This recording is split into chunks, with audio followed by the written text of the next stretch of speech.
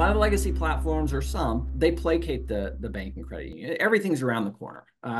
We have that slated. We're going to work on that, and it's always something better is coming. And I heard that complaint actually in the conversations.